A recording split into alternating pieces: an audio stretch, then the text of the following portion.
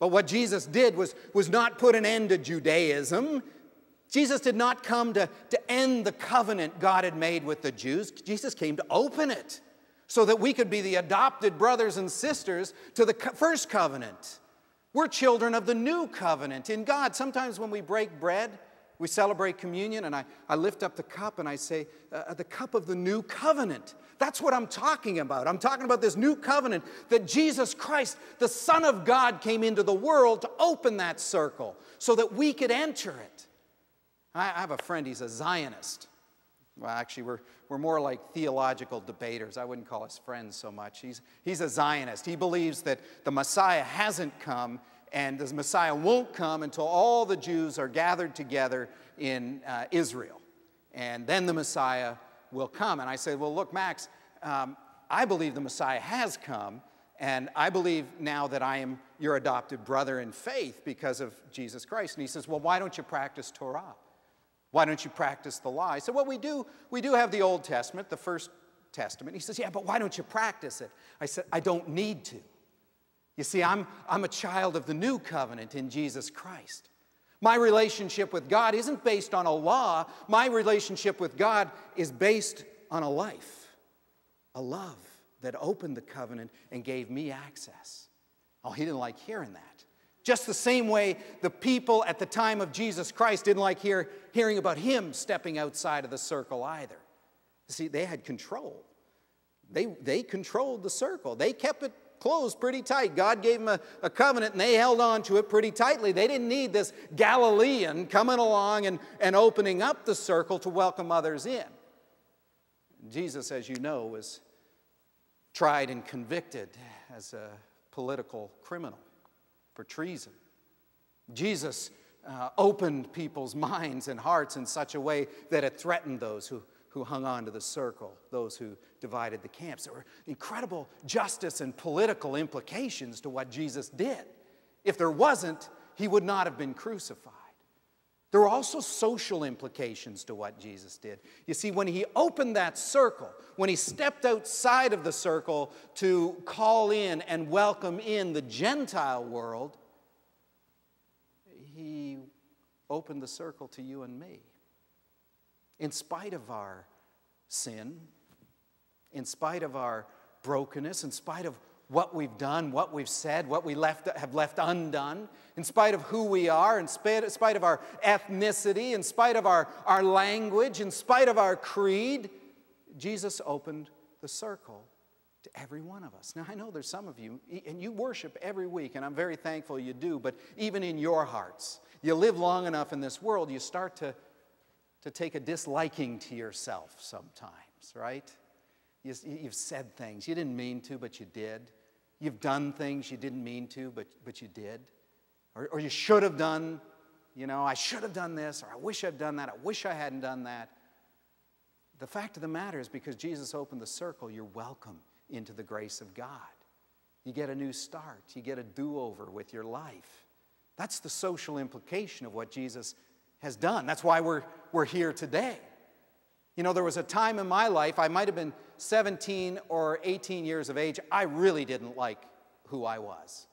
I'm pretty sure my parents didn't like who I was much either, but thankfully they loved me anyway. You see, I was a product of those experimental 70s. I was also the third son of a very well-known preacher in our city, my father. And I tried my darndest to prove to everybody I was not a holier-than-thou, different kid because my dad was a preacher. You see, I'd go out with friends and they'd say, oh, you can't drink around him, his dad's a preacher. You can't smoke around him, his dad's a preacher. You can't cuss around him because his dad's a preacher. You can't do this, you can't do that because his dad's a preacher. Well, I was such a knucklehead. You know what I did to try and prove to them that I was normal and you could do those things around me? I did everything my friends were doing, only I did it more. I went over the top, trying so hard to prove that I was normal, I actually became abnormal. I was the cliche, the typical rebellious preacher's kid. How sad was that? I didn't like myself very much, but I was trying so hard to fit into everyone else's circle, I didn't know how to be myself. But thank goodness Thank God for the church. You see, the church continued to reach out to me. I went every week. I had to. And it was in our house, that was the rule. You grew up in this house, you go to church every Sunday. Doesn't matter what you were doing on Saturday night. In fact, because of what you were doing on Saturday night, you need to be in church on a Sunday morning. Now, the little-known secret at the time in our house that my brothers and I have talked about ever since was we loved being in church. We felt great being at church. And the people in the church continued to welcome us in spite of ourselves. And I'd come in wearing an army jacket, ripped up jeans, and a headband, trying my darndest to offend the very people who cared about me and trying to prove to the people outside of the church that I was somehow like them.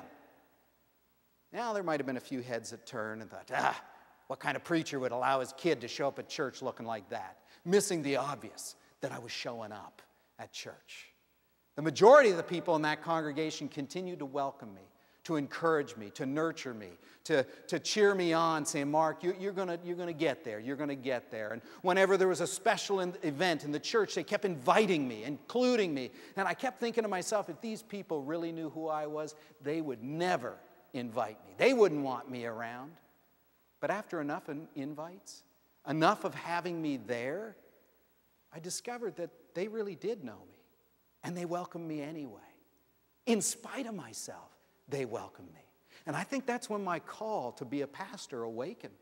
When I started to learn about this God who welcomes us unconditionally, and the people who follow him faithfully are the people of grace who live in an open circle. That's why I love being at Old Stone Church.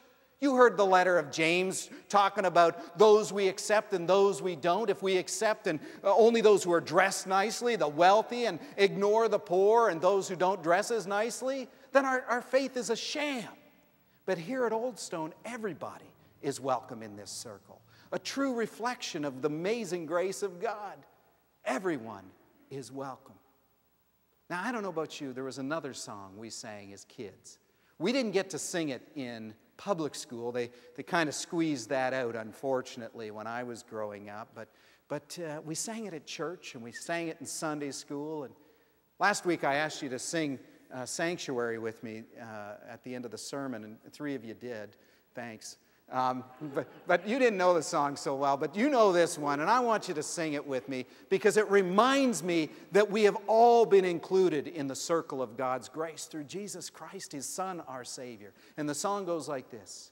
He's got the whole world in his hands. He's got the whole wide world in his hands. He's got the whole world in his hands. He's got the whole world in his hands.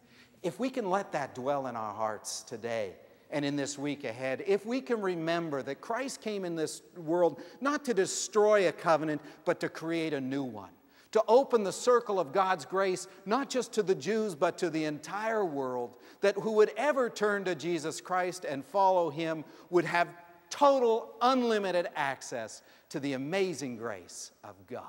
Praise be to God. Amen.